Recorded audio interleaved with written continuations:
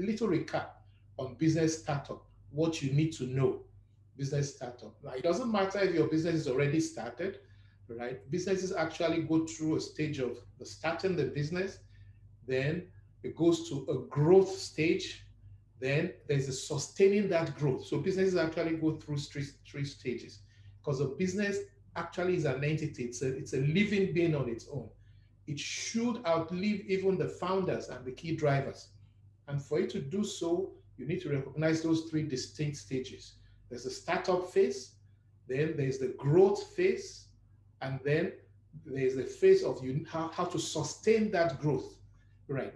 So you don't kill the business beyond the founders or the startup or begin to lose your growth and the business dies. So really, starting a business is the easy part. Very easy to start a business. Building that business and sustaining it as it grows, that is the real work. So starting a business is easy. Building that business as it grows, that is where the real work is. So here are some tips in guiding you in business startup, or whether you're on the growth stage or on the sustaining stage.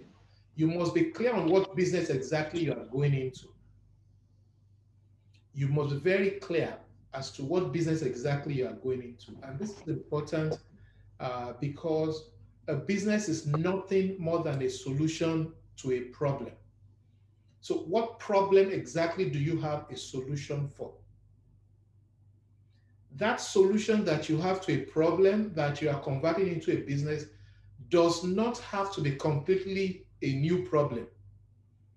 However, your solution to even an existing problem that another business may already be solving will have to be innovative for you to have a different business.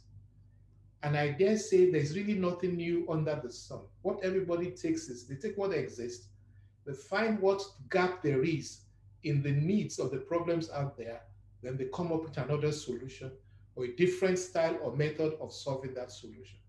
So the first clear distinction is to be clear on what business exactly you are going into.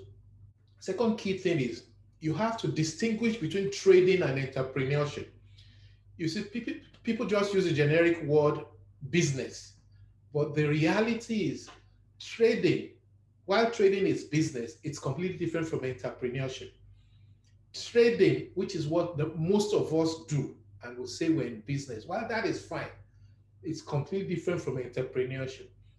Someone who is in business trading basically just provides whatever is in need at that time or whatever they're able to come up with and provide a solution for. So for example, if I'm a trader and I see there's demand for iPhone and I began to sell iPhone, all I'm doing is trading.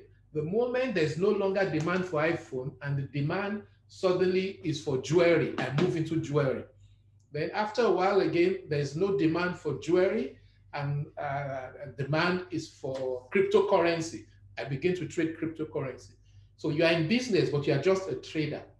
There's no distinct, unique solution that you are driving. And the principal motivation for a trader who is a business is just the money.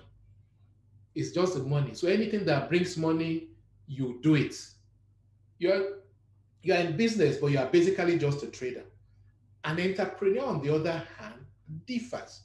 An entrepreneur is intentional in finding a solution to a problem, then finding those who have that problem in sufficient number with the capacity to pay, right? And they provide their solutions, then they get paid. And over time, they make money, but money is not the principal motivation for an entrepreneur. That's why entrepreneurship is actually a longer journey. And entrepreneurship is not for everyone because it involves capacity and ability to take risks and to withstand a lot of shock to be an entrepreneur. But you can be a trader and you're in business. So you need to be clear which of them exactly is this your business about. Then three, I'll just run through some critical success factors that are important for you to succeed in business.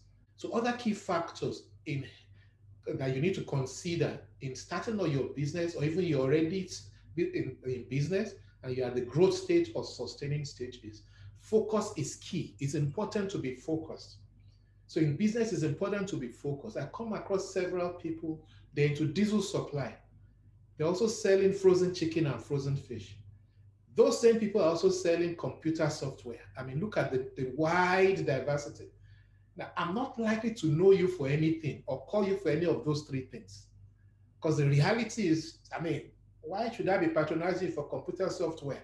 You are the same person trying to sell diesel to me, or frozen fish or frozen chicken, right? So again, that's more of a trader than a business that is there to try. So you must be focused. When one line of business that you have engaged in is doing well and running independently, you can start another one. But even that is best to start it under a different brand name.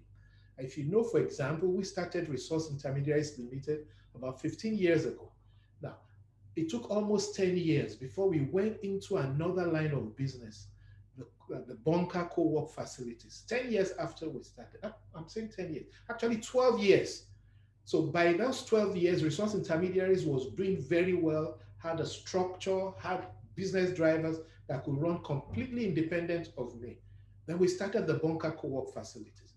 Again, 3 years after that, taking advantage of COVID and the needs we saw, we went into delivery service and started Nimbler delivery services within Lagos only for now. Also realizing that most capacity building and training has gone virtual, one of our strong areas being soft skills training, we also established an e-learning platform called Sabina, right, for our trainings online. So that is focused. And you can see each of those businesses have distinct names. It's not Resource Intermediaries Co-works facility. It's not Resource Intermediaries delivery service. It's not Resource Intermediaries e-learning platform. If we had done that, all the four will begin to collapse because people will be confused. You are HR consultants. What's this co-work space office renting? What is it about you doing delivery service and delivering gifts and food all over Lagos? What is it about you doing e-learning? So you must be key, be focused. Then keep your cost low. Keep your cost low. What kills businesses usually, it's not just the fact that they're not getting enough customers. For most businesses, their costs are high. And for as much as possible, avoid credit sales, except the capacity of those you are doing credit sales to is good and assured, and the time for the credit does not also injure your capacity to continue to restock. Then recognize this distinction between cash flow and profit. Most people give up on businesses if they're not seeing the profit on time. No. What is key is cash flow. So once cash is coming, and that cash that is coming is growing month on month, just stay there. Eventually, it will translate into profits.